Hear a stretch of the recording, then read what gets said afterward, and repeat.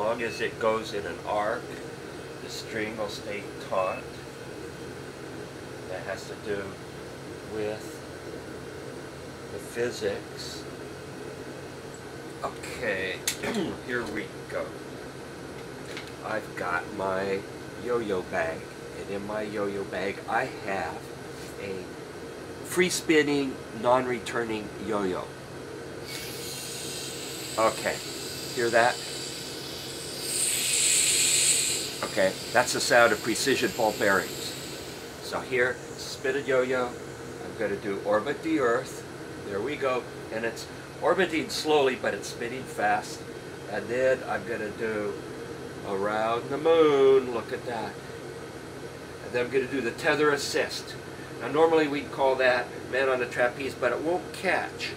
And so it just bounces off the string. And it's kind of like the tether technology we use for satellites and things. So I call that the tether assist. And let's see if I can get it to come back now. Ah, there we go. And because I'm in space, and I get to name these yo-yo tricks as I invent them. So I call this shoot the planets. And I'm spending more time training to fly the robotic arm so I can snag this little spacecraft coming up here in a week or so called Dragon. And I haven't been spending as much time as I should working on my yo-yo training. So I've been ignoring my yo-yo training, so it may take a couple of times to get this trick correct. And it just shows that I've got misplaced priorities. There we go.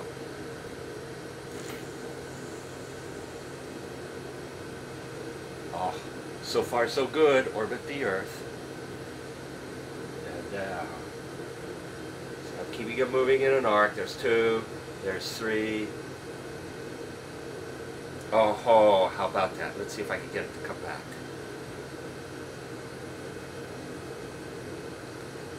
Oh, okay. So now it's spinning really fast. We're going around. Oh, I like this. I'm going to do shoot the planets again.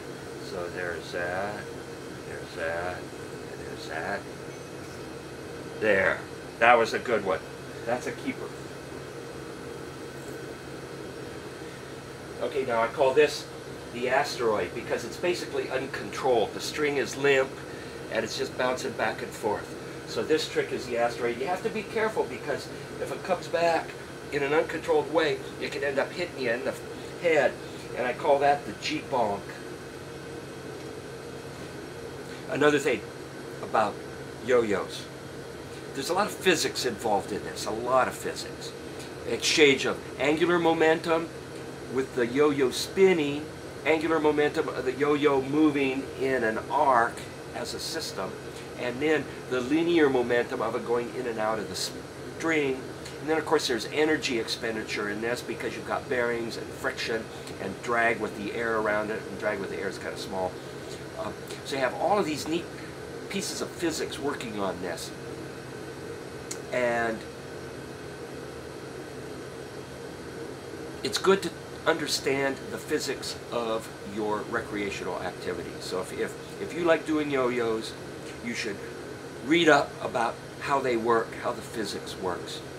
And it will benefit you in several ways. One way it'll benefit you is you'll be able to have some delightful conversations. You can impress people by talking about the physics of your yo-yo.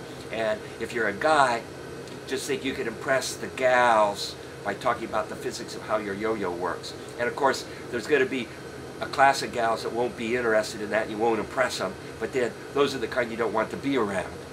And then if you're a gal and you're yo-yo, again, learn the physics. And when you talk about the physics of how the yo-yo works, in addition to doing your yo-yo tricks, you can impress the guys. And of course, there's going to be some guys that won't be impressed because they don't like physics. And you don't want to hang around those kind of guys anyway. But there's even a more important aspect of this. If you learn the physics of how the yo-yo works, and you can talk about that, that means you've learned a certain amount of physics. And when you learn a technical subject like physics, guess what? It helps you get a good job.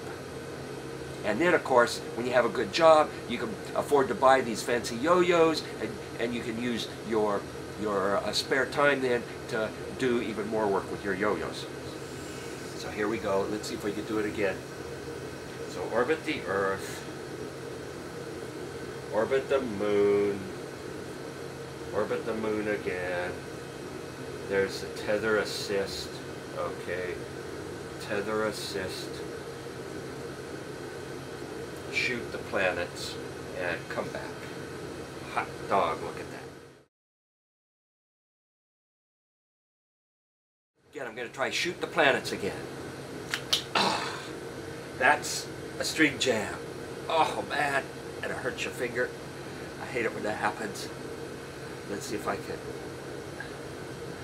get this. One of the neat things about video is that you can edit out all these fades when you goon it up, you know, and then you can make it look like you're a real yo-yo champion.